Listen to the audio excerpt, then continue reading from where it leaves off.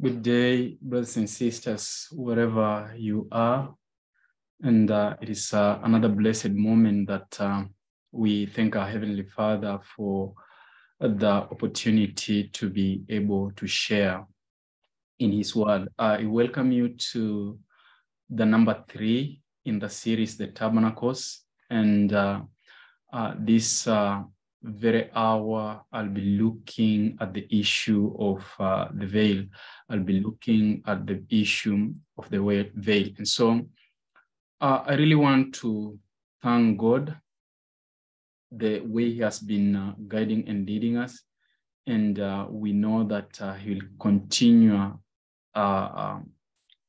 giving us the truth for this time that will help us to be able to stand at the perilous days that we're living in. And so I'd like us to be able to pray, and then we can be able to enter into the session fully, the veil. And so shall we bow for a word of prayer. Heavenly Father, with thanksgiving and adoration, I just bless your name for giving me the breath of life, Lord.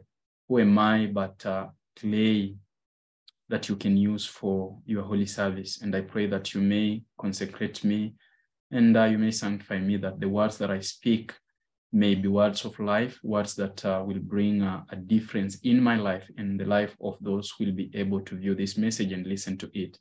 Your name be glorified in everything. Lay the glory of man in dust, that Christ alone may be uplifted up. These things we ask in Jesus' name. Amen.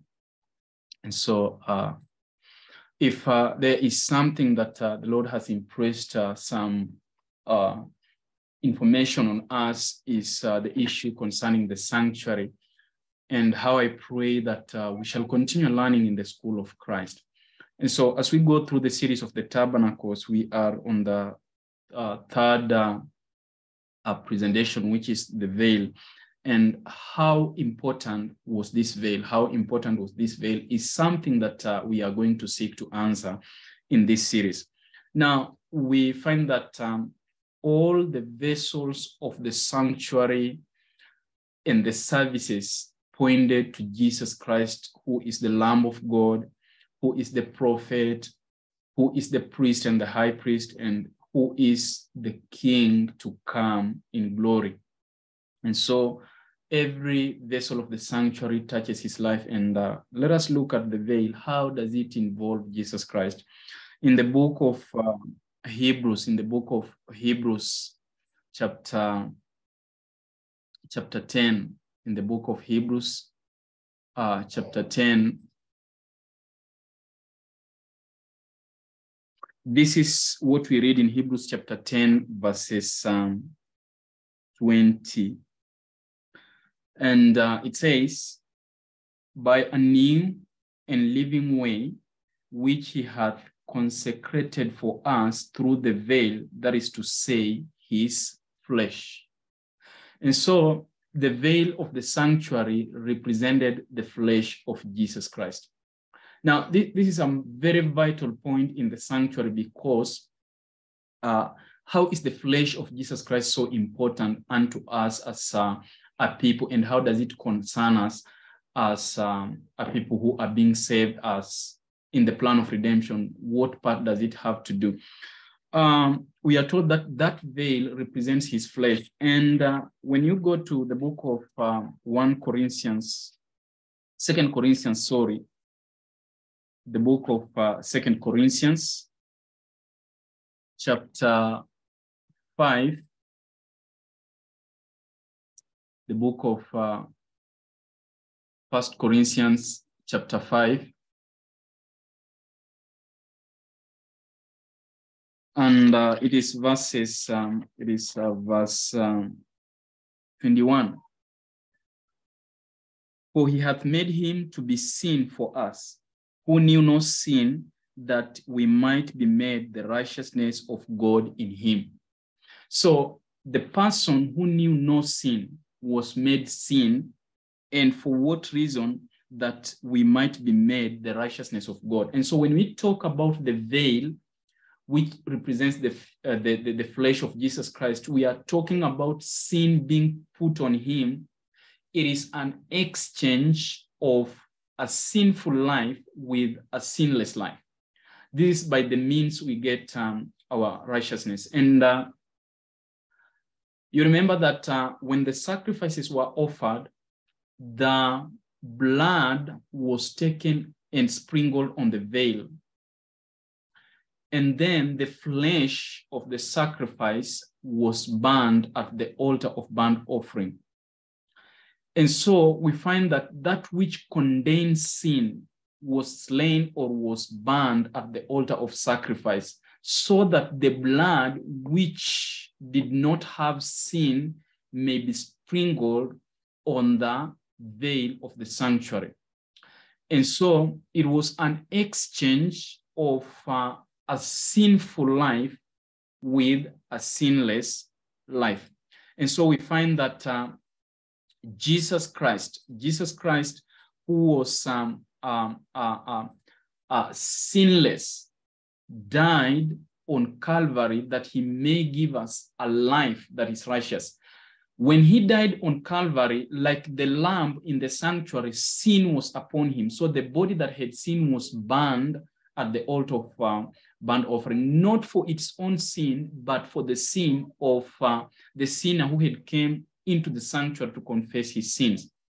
And then the blood, which is life, were carried to the veil. And so we have Jesus Christ entering into the heavens, not with the bloods of goats and lambs, but with his own blood, which is a sinless blood, which is life indeed, that has righteousness to give unto us. And so he exchanged his life for our life.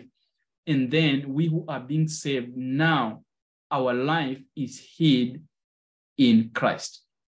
Our life is hid in Christ. And now the righteousness of Jesus Christ is counted on us.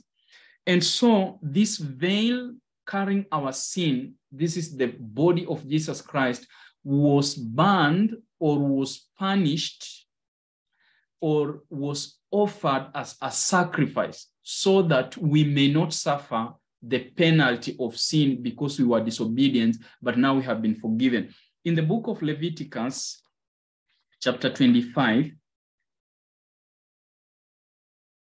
the book of Leviticus, chapter 25, and I'll be giving you a verse in a while. The book of Leviticus, chapter 25, and follow with me verse 47. Verse 47. We are talking about the veil, and Hebrews 10 verse 20.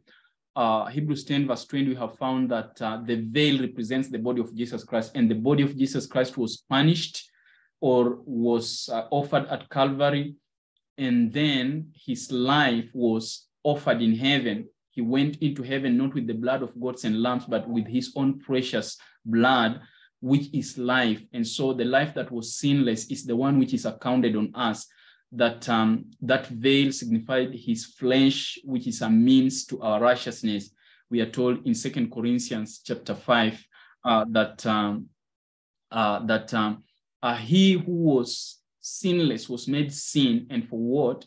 For our righteousness. Now, in the book of Leviticus chapter 25, verse 47, and if a sojourner, 47, Leviticus 25, verse 47, and if a sojourner or a stranger wax rich by thee, and thy brother that dwelleth by him wax poor, and sell himself unto the stranger or sojourner by thee, or to the stock of the stranger's family, after that he is sold, he may be redeemed again. One of his brethren may redeem him. Either his uncle or his uncle's son may redeem him, or any that is nigh of kin unto him of his family may redeem him, or if he is able, he may redeem himself. And he shall reckon with him that brought him from the year that he was sold to him unto the year of Jubilee. And the price of his sale shall be according unto the numbers of years, according to the time of an hired servant shall it be with him. If there be yet many years behind, according unto them he shall give again the price of his redemption out of the money that he was bought for. And if there remain but few years unto the year of Jubilee, then he shall count with him and according unto his years shall he give him again the price of redemption. And as a yearly hired servant shall he be with him, and the other shall not rule with rigor over him in that sight. And if he be not redeemed in these years, then he shall go out in the year of Jubilee, both he and his children with him. For unto me the children of Israel are servants. They are my servants, that whom I brought forth out of the land of Egypt. I am the Lord your God. And so let us try to unpack this.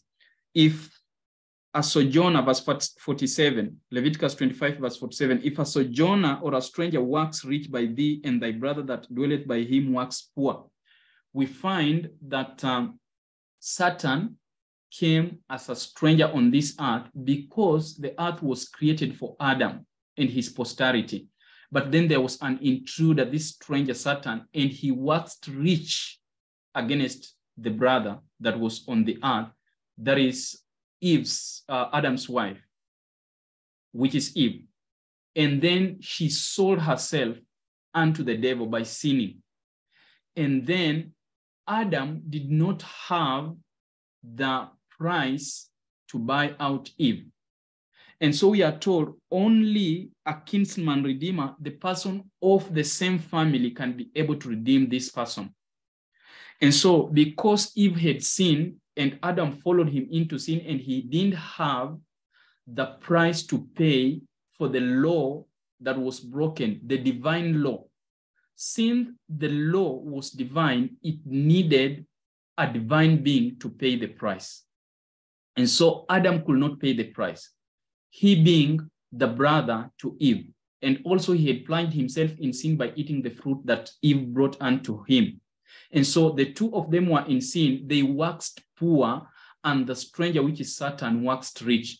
And so there needed to be someone who did not only possess humanity, but divinity, to be able to redeem Adam and Eve. And I'll tell you why divinity was so much important, so that Adam may be, the family may be, the earth may be redeemed, as we shall be continuing with this.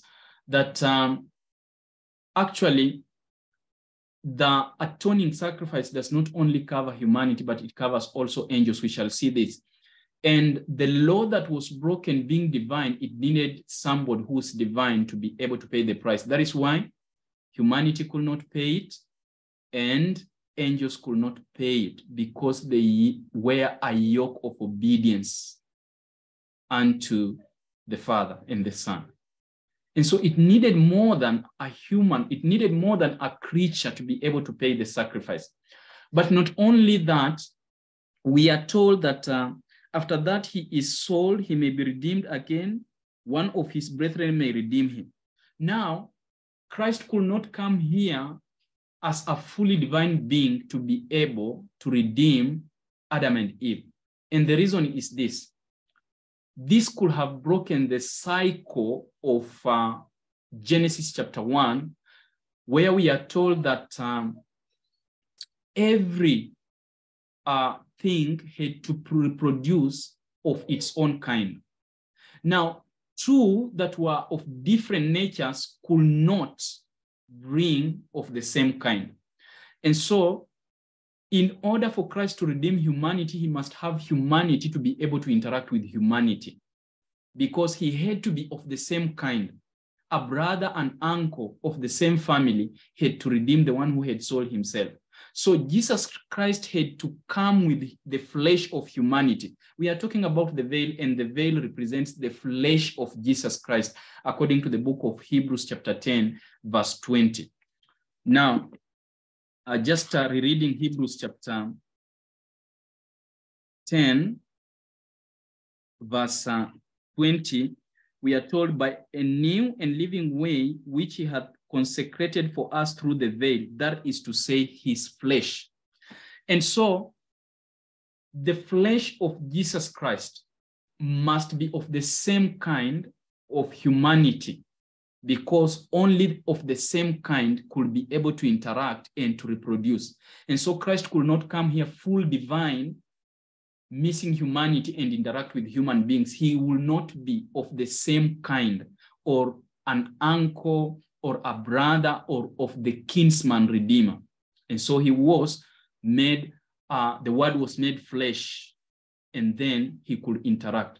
Now, at that point, having humanity, the only thing he could offer to human beings is his humanity, his flesh, and be an example to them that they can overcome sin in this same flesh that is fallen, that is sinful. But again now, humanity did not only need humanity to be saved, it needed divinity or divine being, because the law was divine and the nature of sin was supernatural, so it needed someone supernatural.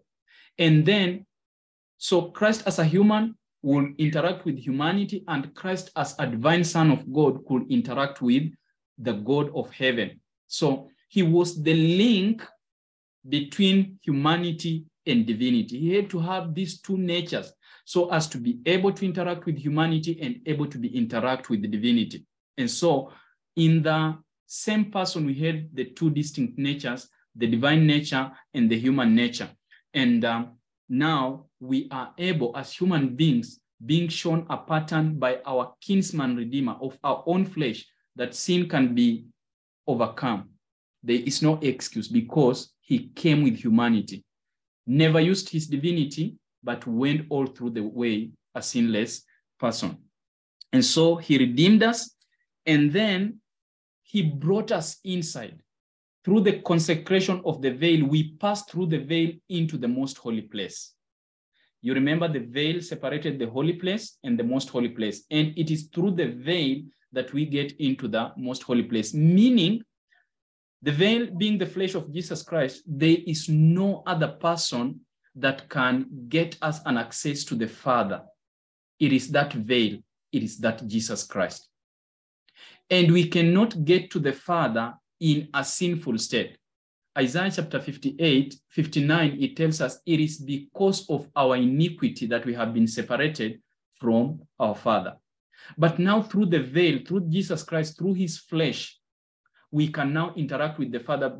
For when we pass through the veil, we receive atonement, for blood was sprinkled on the veil, and then the sinful person was atoned for, and now he could have access to the Father.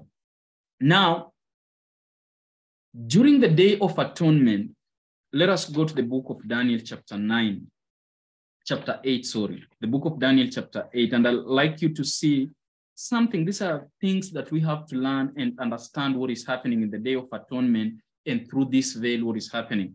In Daniel chapter 8, verse 14, we are told, unto 2,300 days, then the sanctuary shall be cleansed. Unto 2,300 days, then the sanctuary shall be cleansed. And per se, what was the sanctuary that was being cleansed? We find that during the day of atonement, this veil was cleansed. Now, Jesus Christ does not have sin, but we have sin. And so in the cleansing of that veil, in the atoning of that veil, the blood being sprinkled on the veil, it meant that it is human beings which were being cleansed, their soul temple, from iniquity. And then they can be able to enter into the presence of the Father. So unto 2,300 days, then the sanctuary shall be cleansed. It means that we have to transfer our sins unto Jesus Christ, who is the veil. Then he can give us our own his own righteousness. Then we can be able to interact with our Father, who is a sinless being. And so, Daniel chapter 7, in verses 9, going onward.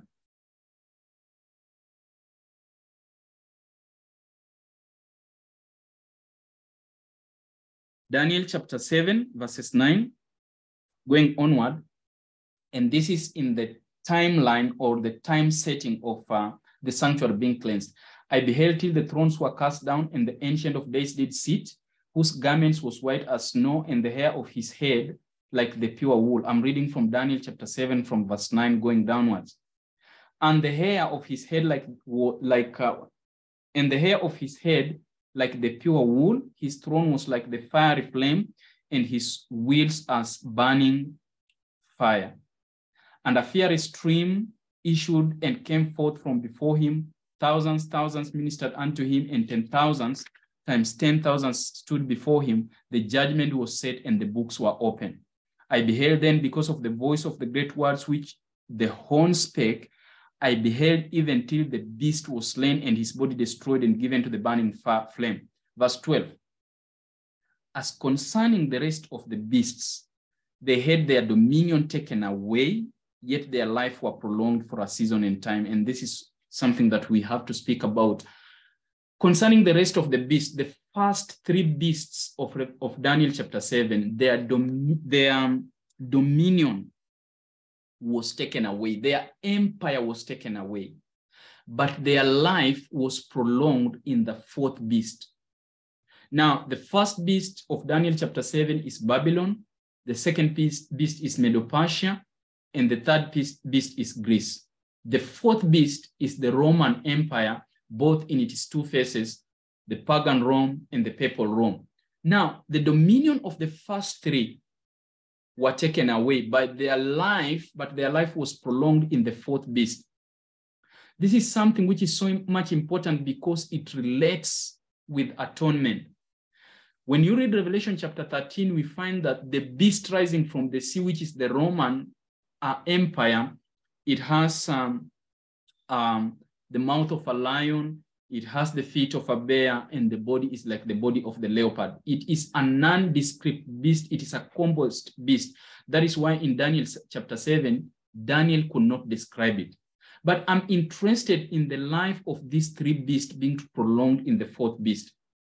Babylon had their life or their attributes. By the way, life is character. Life is the attribute, the quality of life.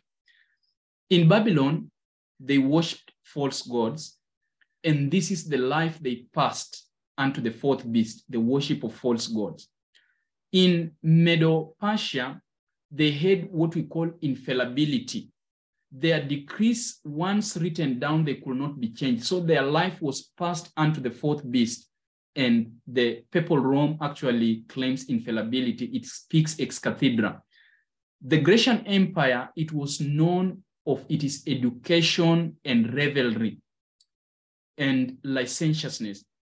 This kind of life, which is higher criticism or humanism and false education, that is philosophy, was passed into the fourth beast also. And we are living in a time where false education really has been rampant. When you read the Great Controversy, it says that when the Jesuits came into being, they established schools for the noble and public schools for the ordinary people. And when you read Rulers of Evil by Efta, he says that the kind of system of education they introduced was learning against learning. You think that your child is in school learning anything, but actually it is learning against learning. When they come out of those public schools, when they come out of this system of education, they have been taught evolution.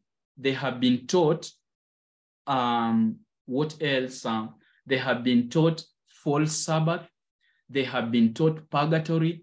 They have been taught penance. They have been taught all these things. And that is why you find in Daniel 8 that this fourth beast, possessing the life of the other three beasts, trembled upon the sanctuary, and truth was cast down. The truth about Jesus Christ, who is the veil, who is the only mediator and a channel unto the Father, that truth was cast down. And that is why you find that people are still in their sins, because they have lost sight of the veil, that is Jesus Christ, to get his education, to get his life, and to get his righteousness. They have substituted the veil and the sanctuary itself with the life of this fourth beast, which has inherited the characteristics of the other three beasts. How does this bring in the issue of the cleansing of the sanctuary and the veil and Jesus Christ? This three beasts, they continue their life in the fourth beast, but we have another beast, the Lamb, Jesus Christ, John 1:29, who taketh away the sins of the world. When he died and resurrected and went to heaven, his life was also continued in his church, because that is what he offered himself for, to give his life. So while these three beasts in Daniel chapter 7, they continue their life in the fourth beast, which has another setup of the sanctuary and another means of salvation, the Lamb, the stone, which is Jesus Christ, when he has resurrected and goes to his Father, his dominion is not actually taken away. Although he is not physical on earth and is in heaven, his life is continued in his church. When you continue reading the book of Daniel, why the judgment was set, it is because of the great words of this beast, because he had cast down the sanctuary truth, and now it has to be restored by looking unto Jesus Christ, the author and finisher of our faith. And we are told, I saw in the night visions, after seeing this beast continuing the life of the other three beasts, we are told in verse 13, I saw in the night visions, and behold, one like the Son of Man came with the clouds of heaven and came to the Ancient of Days, and they brought him near before him. For what reason? And there was given him what? Dominion. Remember the book of Matthew chapter 28, verse 18, all power and authority has been given unto me going into the world. So this Lamb, while the fourth beast is giving his subject his life, the Lamb also is giving his subject his life. And so there are two lives running concurrent on this day of atonement. The life of the Lamb, the veil, which is Jesus Christ, and the life of the fourth beast, which is the Roman hierarchy. Verse 14 of Daniel chapter 7, and there was given him dominion and glory and kingdom, that all people, nations, and language should serve him. His dominion is an everlasting dominion which shall not pass away, and his kingdom that which shall not be destroyed. And so even as the life of Jesus Christ could not be destroyed, he resurrected from the dead because he was sinless, so his subjects who accept him as the veil, as the atoning sacrifice, their dominion and their kingdom is everlasting. It cannot be taken away. The setup is in the day of atonement, where our sins are transferred to the veil, and that is Jesus Christ, and he gives us his own sinless life. While the fourth beast is passing all the attributes that cannot give victory over sin, the Lamb, Jesus Christ, is giving the attributes that are able to give us victory over sin. And then we go Daniel chapter 7, verses 26. But the judgment shall sit, and they shall take away his dominion, the dominion of the fourth beast, which possessed the life of the other three beasts. The dominion, that is his empire, his attributes, and everything that concerns him, the fourth beast in Daniel chapter 7. It shall be taken away. They shall take away his dominion to consume and to destroy it unto the end. And when his dominion is being taken away in his life, verse 27, and the kingdom and dominion and the greatness of the kingdom under the whole heaven shall be given to the people of the saints of the Most High, whose kingdom is an everlasting kingdom, and all dominion shall serve and obey him. So on the day of atonement, when judgment sits, the main purpose of Jesus Christ, who is our veil, is to take away the dominion of the little horn, his characteristics, his empire that he has usurped, and then give the dominion and the everlasting kingdom to the subject of his kingdom, who are accepting him as the only mediator between man and God. Now, how is the dominion of the little horn or the fourth beast taken away and the life of Christ given to the saints? The first prophecy in the Bible, Genesis chapter 3, verse 15, says that there shall be enmity between the seed of the serpent and the seed of the woman. The seed of the woman shall bruise the head of the serpent, and the seed of the serpent shall bruise the heel of the seed of the woman. Now, in Galatians chapter 3, verse 16, we are told that the seed of the woman is Jesus Christ.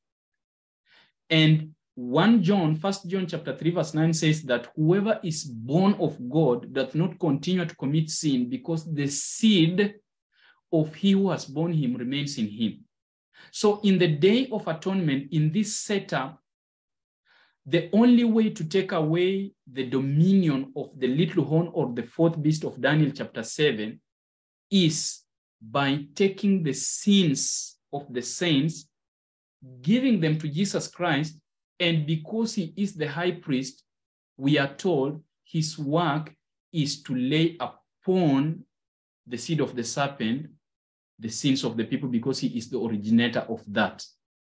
And so we are told that whatever Satan have thought of God, Psalms chapter 7, verse 16, it shall return upon his head. So it is us giving the high priest the sin, and when the high priest comes from the most holy place, his work is to lay the sins on the head of the scapegoat, or this fourth beast, or this little horn, which is actually a shadow government of Satan himself. Going to the book of Hebrews chapter, Daniel chapter 8, verse 14 says that the sanctuary shall be cleansed, which means that it shall be justified. It shall be restored unto its original stature. And the sanctuary being cleansed is the cleansing of the soul temple from every defilement. In the giving of the prophecy of Daniel chapter 8, verse 14, a part of it was cut off and given to the Jewish people, wherein we find in Daniel chapter 9, this prophecy that was cut off from 2300 days, it was given to the Jewish people and they had to accomplish something. Daniel chapter 9, verse 24, it says, 70 weeks are cut off upon thy people, or determined. They are cut off from the 2300 days and given to the Jewish. What do they have to accomplish in this? They have to finish the transgression, Daniel 9:24, and to make an end of sins, and to make reconciliation for iniquity, and to bring in everlasting righteousness, and to seal up the vision and prophecy, and to anoint the most holy place. The sad thing is that when this time period was finished, instead of these 6 pointers being achieved by the Jewish people, they instead crucified Jesus Christ. And now we are the spiritual Jewish, and we have to meet the 6 pointers in Daniel chapter 9, verse 24, in the cleansing of the sanctuary. And so we have to make an end of sin, to make reconciliation for iniquity, and to bring in everlasting righteousness, and to seal up the vision of prophecy, and to anoint the most holy place. We have to receive the righteousness of Jesus Christ that we may stop sinning and repenting, sinning and repenting. When Christ comes out of the most holy place, it is only those who have been benefited with his mediation that are going to be saved. And so he is our veil. He is our propitiation. He is our kinsman redeemer. His flesh was offered for our iniquity. In this same Day of Atonement, as we look at the veil, turn with me in the book of Hebrews chapter 8. The book of Hebrews chapter 8. We are told this in Hebrews chapter 8, that verse 6, going to verse 10. But now hath he obtained a more excellent ministry, that is Jesus Christ, by how much also he is the mediator of the better covenant, which was established upon the better promises. For if that first covenant had been faultless, then should no place have been sought for the second.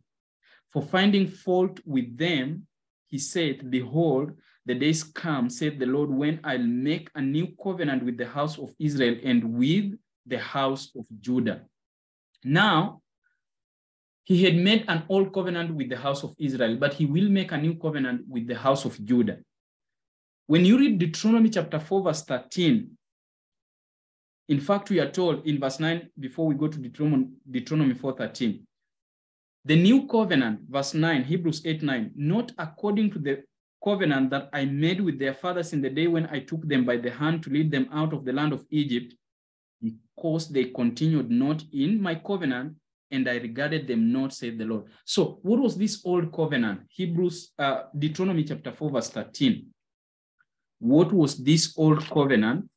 Deuteronomy 4:13, we are told, and he declared unto you his covenant, which he commanded you to perform, even 10 commandments, and he wrote them upon the 2 tables of stone. So the old covenant had the 10 commandments, but where were they written? They were written on the table of stones. Now he's saying that I'll make a new covenant with them. So how is the new covenant different from the old covenant? He says in verse 10, Hebrews chapter 8, verse 10, the new covenant. For this is the covenant that I'll make with the house of Israel after those days, said the Lord. I will put my laws into their mind and write them in their hearts, and I'll be to them a God, and they shall be to me a people. The old covenant, 10 commandments written on the table of stones. The new covenant, the 10 commandments written in the table of our hearts, written on our hearts and on our minds, so that we may serve the living God. That is the difference. And why does he write the 10 commandments or his law on our hearts?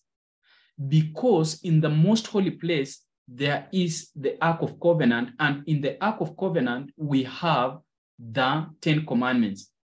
Now, we cannot interact with the 10 commandments in a sinful state and be able to live. It will only require death. But if they are written in our hearts, that means that we have received the righteousness of Jesus Christ, and then we can interact with the 10 commandments, and it will not slay us, because now we are not under the condemnation of the 10 commandments, but we are under the grace, that is the power of Jesus Christ, to be obedient to the 10 commandments. In fact, we are told in Romans chapter 8, the book of Romans chapter 8, this is what we are told. There is therefore now no condemnation to them which are in Christ Jesus, that is the veil, his body, who walk not after the flesh, but after the Spirit. And we are told in 2 Corinthians chapter 5, verse 17. 1 Corinthians chapter 5, verse 17. Therefore, if any man be in Christ, he is a new creature. All things are passed away. Behold, all things are become new. So when we accept this veil, when we accept this flesh, when we accept this Jesus Christ as the veil, the old things passes away and the new things come. The law or the new covenant is written on our hearts. And then we can serve the living God. I'd like to bring to your attention one thing also in Hebrews chapter 9. We are looking at the veil, that is Jesus Christ himself. The blood was sprinkled on the veil. The life of Jesus Christ was given unto us. And so Hebrews chapter 9, look at the book of Hebrews chapter 9. Verses 8 and to verses 10. And then we shall see this. Hebrews chapter 9 verse 8 says, the Holy Ghost, signifying that the way into the holiest of all was not yet made manifest. There was that veil that received the blood of goats and lambs, and so the way had not been revealed fully. And that veil represented Jesus Christ. When he came, then the truth was revealed fully. So the Holy Ghost, this signifying that the way into the holiest of all was not yet made manifest, while as the first tabernacle was yet standing, because all it had was a type, but not the real substance. Verse 9, which was a figure for the time then present, in which were offered both gifts and sacrifices that could not make him that did the service perfect as pertaining to the conscience. So the typical service could not make him that did the service perfect according to the conscience or conscience. They stood only in meats and drinks and diverse washing and carnal ordinances imposed on them until the time of Reformation. That is when the type meets the antitype. So, verse 11, but Christ being come on a high priest of good things to come, by a greater and more perfect tabernacle, not made with hands, that is to say, not of this building, neither by the blood of goats and calves, but by his own blood, he entered in once into the holy place, having obtained eternal redemption for us. So now, the typical service could not make the comers there imperfect according to the conscience, but Jesus Christ with his own blood, we are told in verse 14, Hebrews chapter 9, how much more shall the blood of Christ, who through the eternal Spirit offered himself without spot to God, purge your conscience from dead works to serve the living God. So the blood of Jesus Christ speaks better than the blood of goats and lambs. Hebrews chapter 10, verse 1. For the law, having a shadow of good things to come and not the very image of the things, can never with those sacrifices which they offered year by year continually make the comers thereunto perfect. So if they could make anyone perfect, then the sacrifices could not be continued yearly. But Christ has now offered the sacrifice once and for all, and the services will never continue forever, but will come to an end. In which way? For then would they not have ceased to be offered, because that the worshippers once purged should have no more conscience of sin. If these typical sacrifices could take away sin, then the services could have come to an end. But it's only the service of Jesus Christ, the antitypical service, that will bring all this sin problem to an end, because he gives us his own life. The goats, the bullocks, the lambs had not lived the life of humanity and gained an experience to give to humanity so that they may overcome sin. But Jesus Christ, being the Lamb of God with his own life, lived in humanity, overcame sin, and now his blood, his life can be offered to us and give us an experience to overcome sin and bring an end to the sanctuary services. And so we are told in chapter 10, and look from verse 12. But this man, Jesus Christ, after he had offered one sacrifice for sins forever, sat down on the right hand of God. From henceforth, expecting till his enemies be made his footstool. For by one offering he hath perfected forever them that are sanctified. Whereof the Holy Ghost also is a witness to us, for after that he had said before, this is the covenant that I'll make with them after those days, said the Lord. I'll put my laws into their hearts, and in their minds will I write them, and their sins and iniquities will I remember no more. So when we accept the veil, Jesus Christ, the atoning sacrifice, our sins are not remembered anymore. In which way? Because they are taken away. They are washed and purged. And so, verse 18 of Hebrews chapter 10, now where remission of this is, there is no more offering of sin. If sins have been taken away, they have been purged and washed, and we have received the righteousness of Jesus Christ, there is no more sacrifices. There is no more offering for sin. But now Jesus Christ comes from the holy place and takes his own people.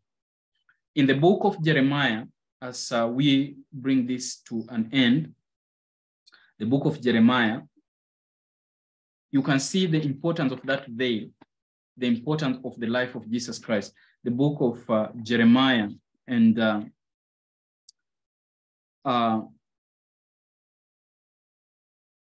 chapter 50,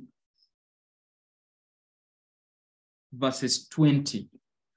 Jeremiah, look at this new covenant as we accept the veil in our life, as we accept the blood to be sprinkled and his righteousness to be given unto us.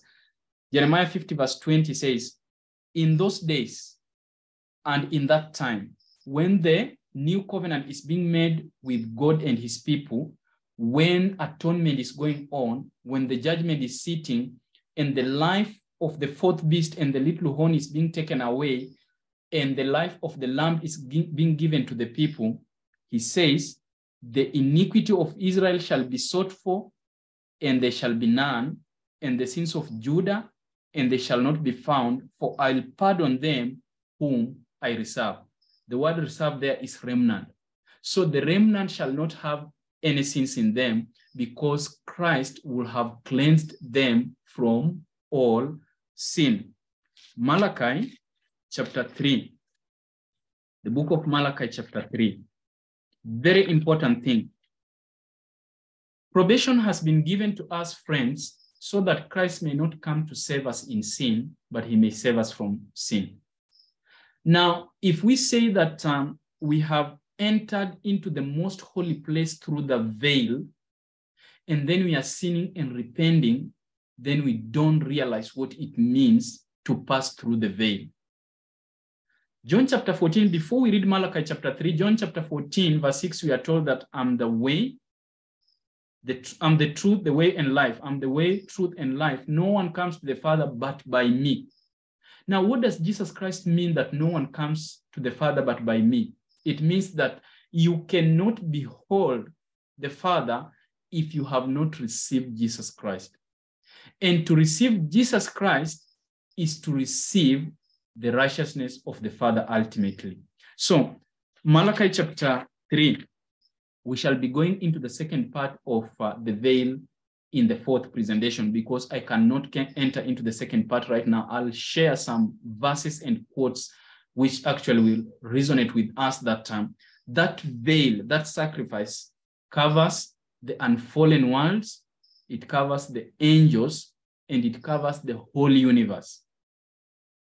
It is not just for me and for you that Jesus Christ died. He died for angels, he died for the inhabitants of unfallen worlds, and he died for the whole universe.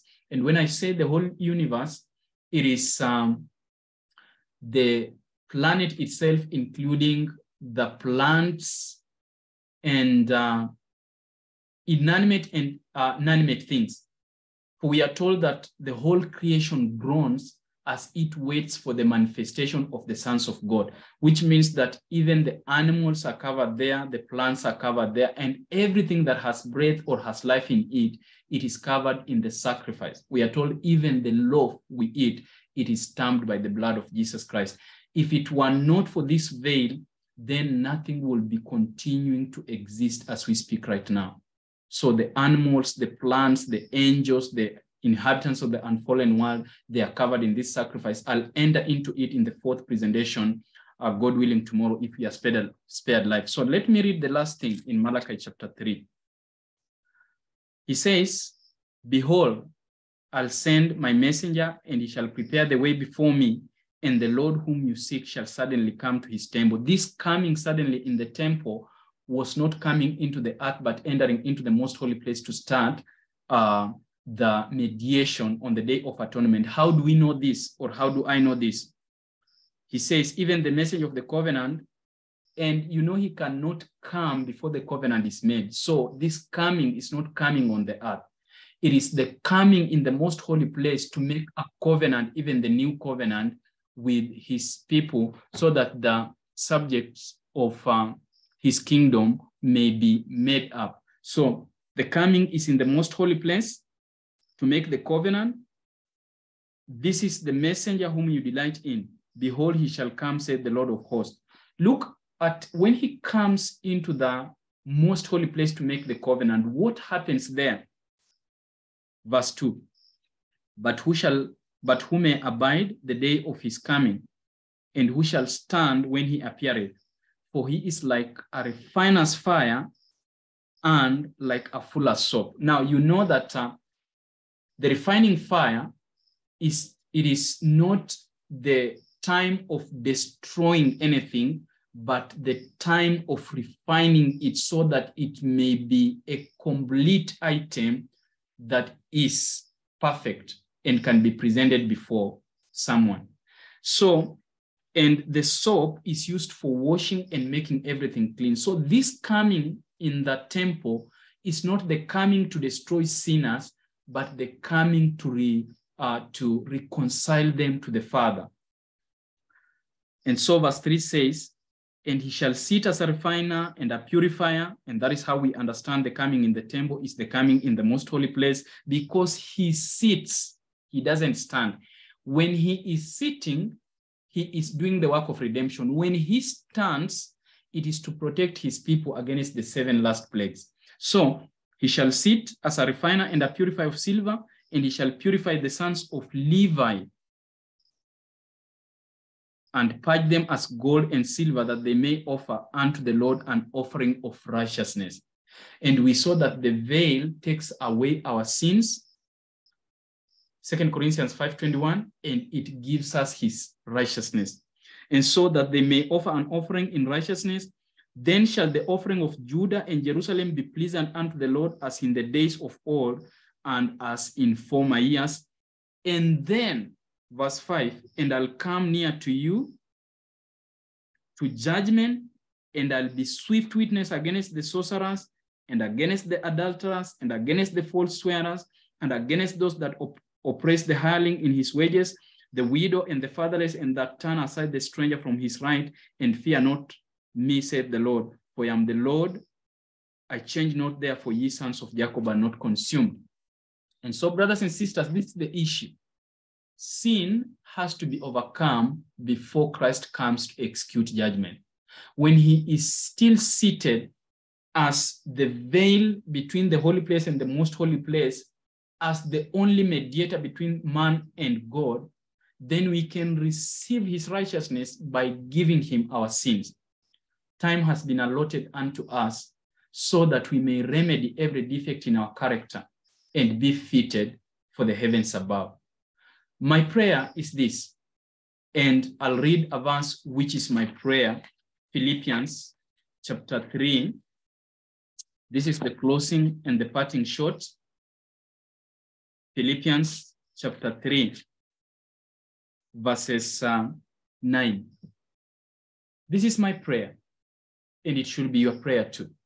While Christ is seated doing the work of atonement and taking away the dominion of the fourth beast, which has in itself Babylon, it has in itself Medo-Persia, and it has in itself Greece. As this is being taken away, let us accept the life and the dominion of the Lamb, John 1:29, which taketh away the sins of the world, and enter into the most holy place. In which way? Philippians 3:9, and be found in him, not having my own righteousness, which is of the law, but that which is through the faith of Christ, the righteousness which is of God by faith. So, as we put our sins on the veil, and the veil gives us his life, the ultimate righteousness, according to Philippians 3:9, is the righteousness of the Father. The law is a transcript of the character of the Father. And so for us to be accepted of the Father, then the divine law that was broken has to be written in our minds, so that as man was created in the likeness and in the image of God, after the redemption plan, we may be in the likeness and in the image of our God. Not having our own righteousness, but having the righteousness of God. But how do we get it? Through the veil, which is Jesus Christ. May the Lord bless us. May we contemplate upon these things. This should not be just information. This should be a means of getting the Spirit of Christ to work in us. Christ says that the words that I speak unto you, they are spirit and life.